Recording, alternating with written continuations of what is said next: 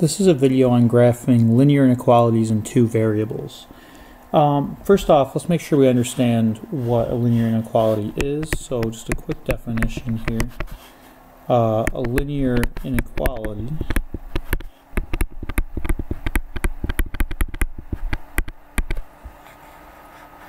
occurs when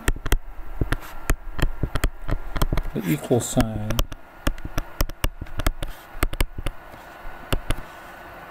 in a linear equation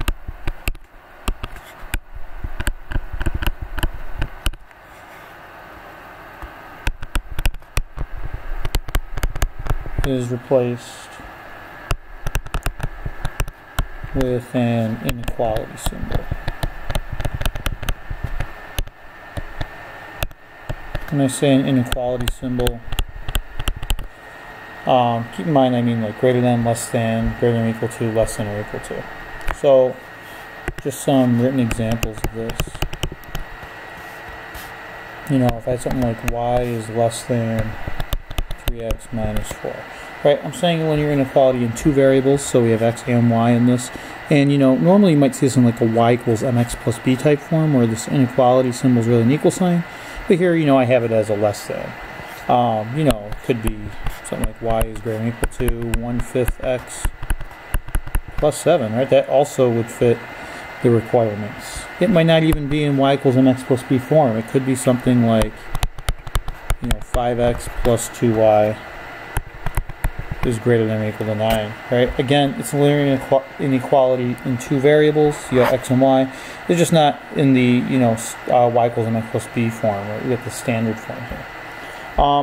But really, you know, it's just identifying them as, you know, these would be linear equations, except for they have inequality symbols in here. So this is how we handle them. So these are your steps to solve.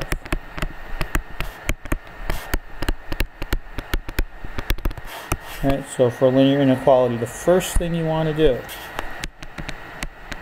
right, so step one is really solve for y on one side of the inequality.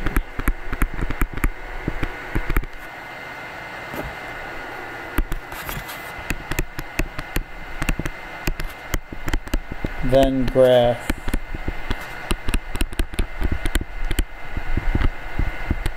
corresponding line. When I say to graph the corresponding line, you know, you should get something that's got a y equals mx plus b type form.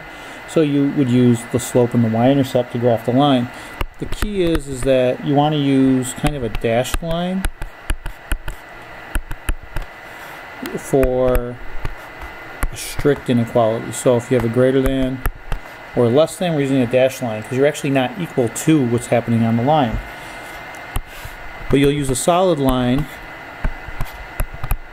for greater than or equal to or less than or equal to, because then the line can be included in your answer. In other words, that equal sign tells you the line is part of your solution. Second thing you want to do is test points to the left or right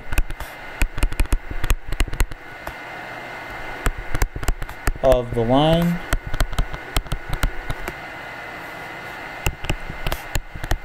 to see if the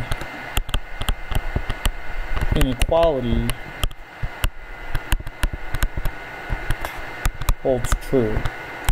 Now, when I say that, really you can pick any point that's not on the line. So you want to pick an ordered pair that's not on your line, and you want to test it in the inequality to see if you get something that's true or false.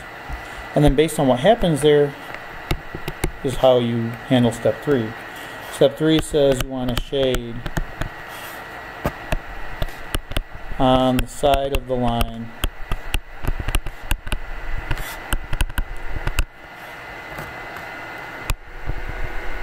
where the solution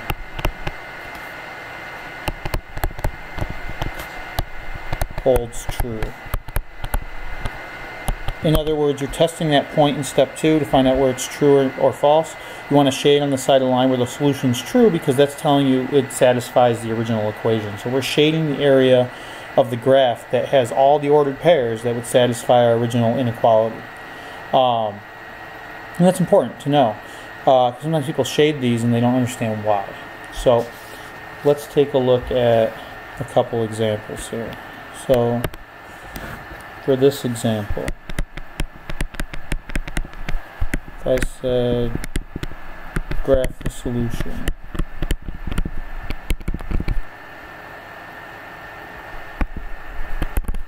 for, and we say we have 2y is less than 3x plus 2. So the first thing to note is that, you know, we have something that's a linear inequality in two variables, right? We have y and x in there.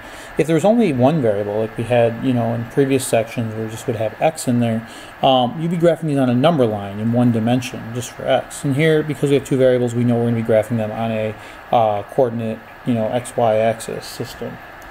So here to solve for y, right, we want to isolate y on one side. We said, you know, in this case we'll divide by 2. Remember, you're dividing by 2 to every single term to get y by itself here. Cancel the 2's, you get y is less than 3 over 2. That doesn't reduce, so I'll leave this 3 over 2. The x, typically right next to it. You could write it in the numerator, but it is not in the denominator. And then plus 2 over 2, if this simplifies, which it does, you get 1. And now we said we wanted to graph the corresponding lines. You want to talk about what you know from this form, right? This is like the y equals mx plus b form, except for now we have an inequality symbol. But the pieces still hold. What's the y-intercept? Well, the y-intercept is, you know, your constant term, the b in terms of the y equals mx plus b form, so it's going to be 0, comma, whatever that value is, in this case 1. And remember, you plot that first, so we'll plot 0, 1. Y-intercept means on the y-axis. And then you want to use your slope to move around to the next point from there. So the slope is whatever's in front of x, so that's m, which is 3/2. And remember what it tells you to do. It tells you to move the top number, right, the numerator tells you about the change in y, so it's telling you about moving up or down. Since it's positive, we're going to move up 3. The bottom number, the denominator, tells you about moving left or right. Since it's positive, we're going to move right 2. So from this point that I already plotted, right, the y-intercept, I'm going to go up 1, 2, 3 units, and to the right 2 units. And if you want to be more accurate, you could do it again. Go up 1, 2, 3, to the right 2. You have your next point. Now remember the steps in my process. I said when you draw this line, right, I said use a solid line if you were using, let's go back a second. All right, I said we'll use a solid line if we have an equal to in our inequality, but we'll dash line if we don't have an equal to. So in this case, right, we just have a greater than or less than, and you put dash line. So in the graph we're looking at, we just have a strict inequality that's less than, so we're going to use a dashed line. And that's, you know, make sure it's obviously a dashed line. The next thing I mentioned was that we wanted to test a point that's not on the line. So I'm going to test a point that's not on the line. Typically, it's easiest to test 0, 0, the origin, if it's not on the line. If it is on the line, you can't use it. But I'm going to test the point 0, 0. So I'm going to use 0, 0. And I'm going to test this in the original inequality, which was 2y is less than 3x plus 2. And I'm just substituting it in to see if it comes out true or false. So I have 2 times y, which is 0, is less than 3 times x, which is 0, plus 2. 2 times 0 is 0, is less than 3 times 0, which is 0, plus 2. So I get 0 is less than 2. And I have to ask myself, is that true or false? Well, in this case, this 0 is less than 2. It's true, so it checks out. So I want to shade on the side of the line that has 0, 0 on it. So 0, 0 is on the right side of the line, right? There's 0, 0, my origin. I'm going to shade this entire side of the line. That's telling me where my solution occurs on that side of the line. And that's actually your answer, right? So because this came out true, right, this means shade towards the 0, 0 side. And then this is the solution. This represents all the ordered pairs that satisfy the original inequality. Let's take a look at another one here.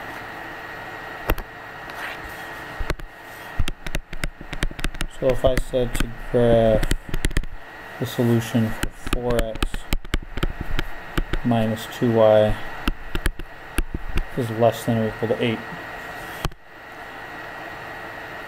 Remember, the first thing I want to try to do is get this into the y equals mx plus b type form, which really means that I want to get my x's to the other side so I can isolate the y term. So I'm going to subtract 4x, and I've got negative 2y is less than or equal to. Remember, this negative stays with the 4x. These aren't like terms. That's a positive 8, so we write plus 8. Make sure you keep the sign with the term, right? The 8's positive, so it's plus. The negative 4x is a negative 4x there. And then solving for y, you want to divide both sides of this by negative 2. Remember, you're doing this to every single term. Keep things balanced. These cancel out, so you end up with y. Note here, we divided by a negative. So if I divide by a negative, this inequality symbol should be facing the other way. I mean, it gets switched, right, to greater than or equal to. This is a rule we have about inequalities. If you divide them by a negative, you have to change direction of the inequality symbol. And then we evaluate the rest. Negative 4 divided by negative 2 is a positive 2. X stays x. A positive 8 divided by negative 2 makes this minus 4. So now we have the form we need. And then we want to plot the corresponding line, just like we did previously. So what's the y-intercept here? Well, that's always 0, comma, whatever b is, in this case, negative 4. So we plot 0, 1, 2, 3. Negative 4 would be there. And then you want to ask yourself, what's the slope? Well, the slope, right, it's whatever's in front of x, which is 2. And we use it as a fraction to move around our graph. So remember, if it's a whole number, you can write it over 1. So we have 2 over 1. And remember, this gives you directions on how to move around. It tells you to move the numerator, right? It tells you to move up or down, in this case, up 2 because it's positive. The denominator, it's a positive 1, tells you to move right 1. And from this point, we're going to do that. We're going to move up 1, 2 to the right 1. Remember, you're always moving from the point you already plotted for the y-intercept. And then once you go up 2 and over 1, you could do it a few times to be more accurate. Up 2 over 1, up 2 over 1, and so on. The inequality in this case has an equal to in there, so it means you can include the line in your solution. So we'll draw this in here as best we can. Solid line, arrows on the end. You know, if there was no equal to sign, then this would be a dashed line. And now again, you want to test a point. Alright, so the test point, I like to use the origin 0, 0. You could use any point you want though, as long as it's not on the line. So I'll pick 0, 0. And we're testing it in the 4x minus 2y, the original equation. 4x minus 2y is less than or equal to 8. You could test it here, but if you made an error, you might not show up. So we'll test it in the original. Remember how we're substituting in. This is x, this is y, so it's 4 times 0 minus 2 times 0. Is that less than or equal to 8? Well, 4 times 0 is 0, minus 2 times 0, that's 0. So this whole side 0. 0 is less than or equal to 8. And then we say, is that true or false? Well, is 0 less than or equal to 8? Yeah, it meets the less than part of it, so it's true. So this means you want to shade toward 0, 0. If it came out false, you'd shade away from 0, 0. So you want to shade on the side of the line that has 0, 0. So here's 0, 0. Because it came out true, I'm shading this side of the line. And that would be our solution. What that tells you is all the ordered pairs on this side of the line, and including the line, that's why it's a solid line, will satisfy this original inequality to 4x minus 2y is less than or equal to 8.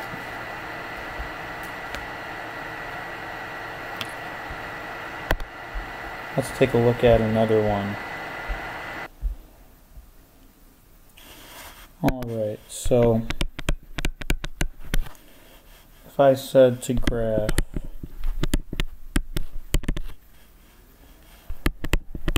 negative 3y plus 4x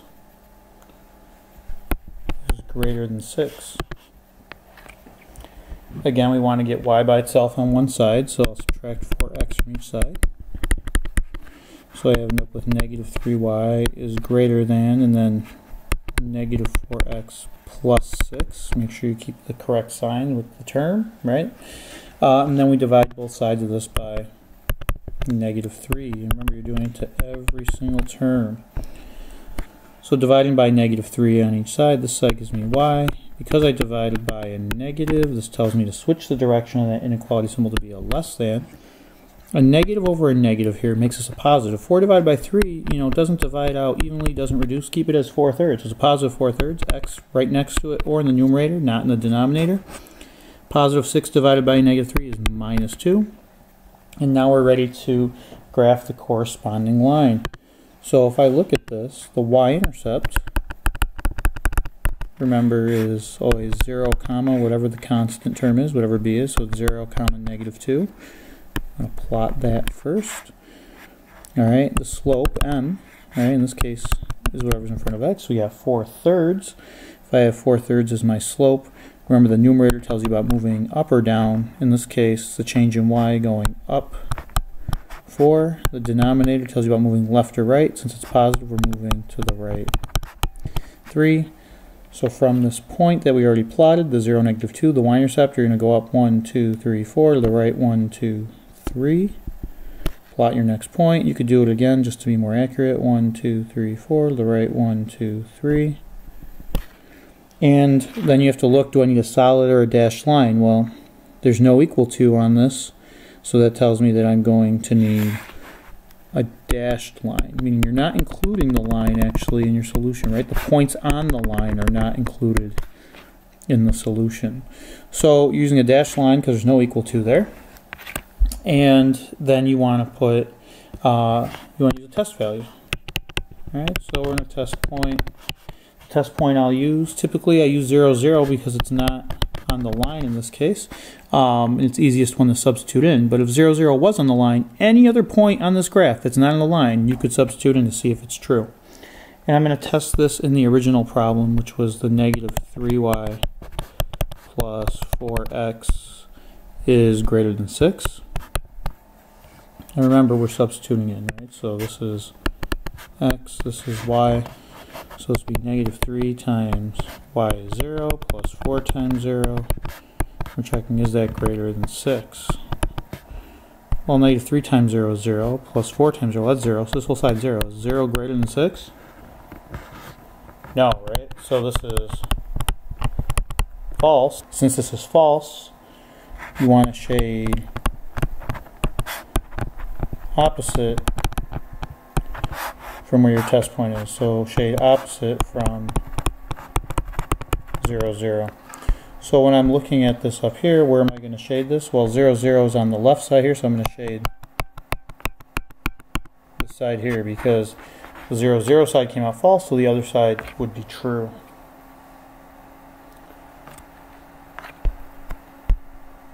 And let's take a look at a couple special cases here. If I said to graph y is greater than 2, right, in two variables, you really want to graph the corresponding line. The corresponding line to y is greater than 2, if you remember, would be the line y equals 2. When you have y equals a number, remember that's a constant. It's really telling you that no matter what x is, y is always 2. And if you remember graphing this from when we graph linear equations, right, if I say just y equals 2, that line will be a horizontal line through 2 on the y-axis. So because my original inequality didn't have an equal sign, I know the line's going to be dashed, and I know it has to go through 2. So it's really just a dashed line here, right, going through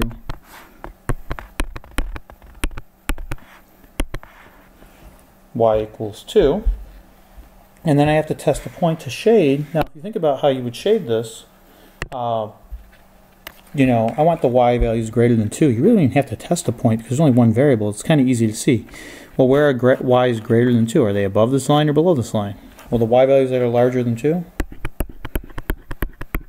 are above the line, and that would be your solution. There's really not a lot of work to show. It's really having an understanding of what you're finding. If this had been greater than or equal to 2, that would be a solid line on 2. We'll look at one more similar but different. if I said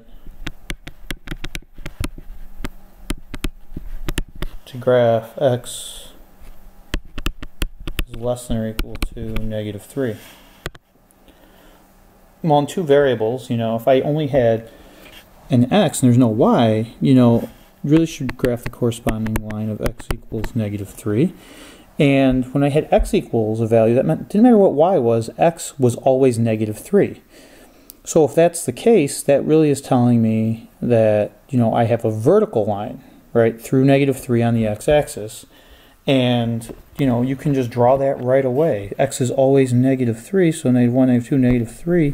We're really drawing this line here. It's going to be a solid line because our original inequality had an equal in there. So it means the line's included. So you have a solid line, at x equals -3. And now where do I want to shade this? Well, I want to shade this, where x's are less than or equal to -3. Now you could test a point like we did in the past. The y value just wouldn't matter. But you can kind of look at where this line is. It splits it up from left to right here. Where are the x's less than or equal to -3? Well, where is it less than -3? Smaller x values would be to the left. So you just shade this side. So when you only have one variable in these, it's easier to graph them as long as you remember what the lines look like in terms of a vertical or a horizontal line. So hopefully this video helps.